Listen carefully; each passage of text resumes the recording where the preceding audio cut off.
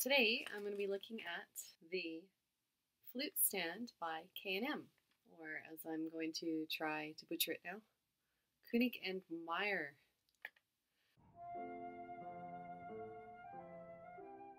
Let's open it up and take a look.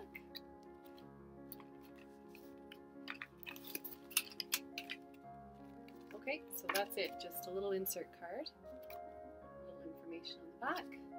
Extremely stable thanks to 4 metal feet. That is exactly 4 more metal feet than I have. Here's the stand itself. It's quite a tidy little package. I'm guessing the legs are inside. Oh, yep, this unscrews here. And out it comes.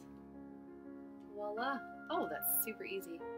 I don't know if you've ever played Space Quest. The original Space Quest had these like exploding spider monsters on this planet you landed on. That's exactly what I thought of when I saw that. You just pop this on top, screw it on. Done. So that's why there are no instructions included. It is just that simple. Let's get the flute and give it a try. Got my Jupiter flute handy. Ooh. I'm a little bit nervous, actually.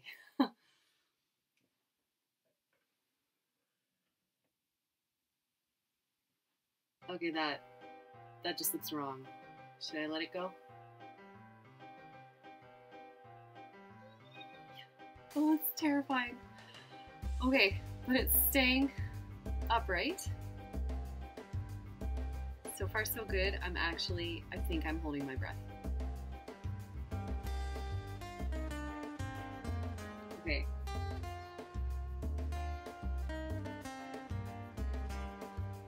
Look at that. I'm getting more confident. Yeah, it's really stable. It's not falling over. You would have to try. And I mean, you could. Maybe with someone else's food. I like the compact size. I like the portability.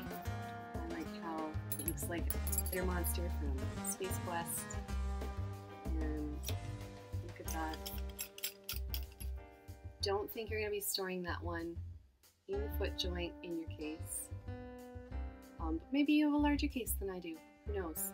This wouldn't fit in mine, so that's a little bit of a minus there, but not a huge one because it's so small and light already. Just throw it in a pocket. As long as you don't forget it, you're good to go. Yeah, I'm digging it. Solidly built. Feels like it's gonna last. I'll never need to buy another one. K&M Flute Stand. Definitely getting thumbs up from me. Let's put that back together one more time.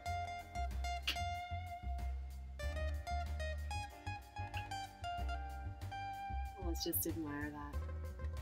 It's beautiful. Thanks for watching. See you next time.